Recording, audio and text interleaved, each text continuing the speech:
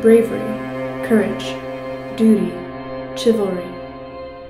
The ideal man is a father, a husband, a comrade, and a patriot. A real man is a soldier. 1914, the beginning of the Great War. Tensions between European nations have finally split the continent into two. August 4th of that year, Britain declares war on Germany. As a dominion of Britain, Canada finds itself involved in a bloodshed across the ocean. On the home front, men are rallied to carve a place out for their relatively new country in an international battlefield. In the context of voluntary enlistment, which was in place until conscription supplemented it in 1917, Canada needed to convince men to willingly join the war effort. When Canadian recruiting officers tried to convince Canadians to go to war during the First World War, they appealed to, I guess, both a sense of patriotism on the part of the soldiers as well as a sense of masculine duty. And what that basically meant was that soldiers and Canadians in general shared a belief that it was the responsibility of men to defend the country, to defend Canadian interests, and that meant going to war, joining the Canadian Expeditionary Force. Canada needed to make the war look appealing, and advertising was the way to do it. Recruitment became breeding ground for all sorts of propaganda practices. In a pre-radio society, posters were one of the most effective ways to manipulate masses. Posters were spared of the true graphic images of the war. Instead, they asserted symbols that citizens easily responded to: a military hat, a comrade, an enemy. The soldier at war, the soldier on the battlefield as he fearlessly looks into the face of danger. The soldier as the hero. It was easy for recruiting officers to appeal to Canadians and to convince them to go overseas by telling them that it was their masculine duty to do so, and by implying kind of implicitly that not joining up would mean that they weren't doing their duty as men. The idea was that if one was a good man and citizen of Canada, one must enlist. But who is this man being a good man for? Which cause is honorable enough to be worth fighting for, gives a man glory if he succeeds, and justifies the sacrifice of a man's death? Propaganda played with the opposition between the male and the female genders as understood at the time. The message was, be a man, fight, because there are women in your life who need to be protected. Fight for her. The Fight for Her poster was directed at Irish Canadian Rangers, drawing on notions of motherhood and family values. By fighting, a man was fulfilling his role as a husband, son, or father. Messages such as this one were common. They portrayed women as the objects soldiers fought to defend, and as the rewards only heroes dared to desire. The idea of the woman thus becomes both incentive and reward, the reason for the ultimate sacrifice.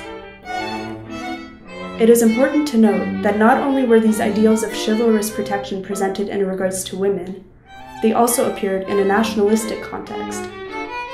Messages such as, Britain, she has given you peaceful years, and in regards to Canada, she needs you now, were also common.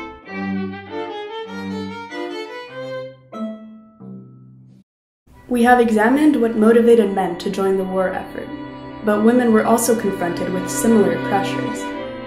Just as men were asked to sacrifice their life for their country, women were asked to sacrifice their men. Hindering the war effort was considered a selfish act. Complaints such as this one about a mother who had two strapping fine sons but was too selfish to let either one enlist were not uncommon. Everyone, regardless of gender, was asked to contribute to the war in the way that they could. Men by enlisting, and women by letting their men go. There's different opinions on the role that women played in the recruiting process. Some historians argue that women played a very subtle role in the background, kind of pushing and prodding men to go by trying to convince them that it was their duty, by reminding them that it was important that they do their duty to their country, to their family, and that they try and maintain, I guess, their social status by joining the Canadian Expeditionary Force. The question is, what was the extent of women's involvement in recruiting practices during the First World War? Were they only ideological, based on societal views of a man's and a woman's role and duty? Or did women actively involve themselves in convincing men to go? An example that examines that question is the Order of the White Feather.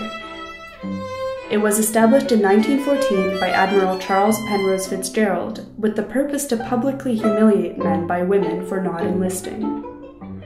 The idea came from The Four Feathers, a story by A.E.W. Mason, published in 1902. Of military ideology, it focuses on the main character's cowardice in resigning duty.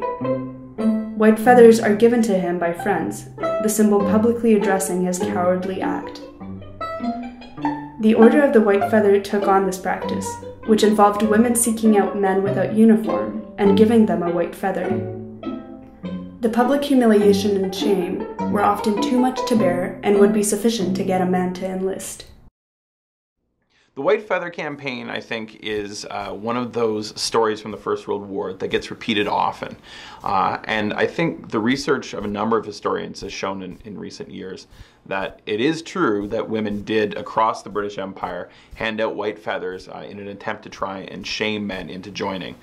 The reality is, though, that campaign, such as it existed, ended by about the Battle of the Somme in 1916. And you don't really see that being used beyond the summer of 1916 in any kind of major way. When examined, the pressures women put on men to enlist were quite significant. Whether they were subtle in the form of internalized gender roles, or overt, such as the Order of the White Feather, they served to present the idea that going to war was the only option. However, just as the ideals of manhood are false, men were to discover that the ideals of battle, which was presented as proof of manhood, were also false. The First World War was to become one of the deadliest and bloodiest battles the world ever saw, where death, shell shock, and problems reintegrating into society were more prominent than heroic returns and happily ever afters.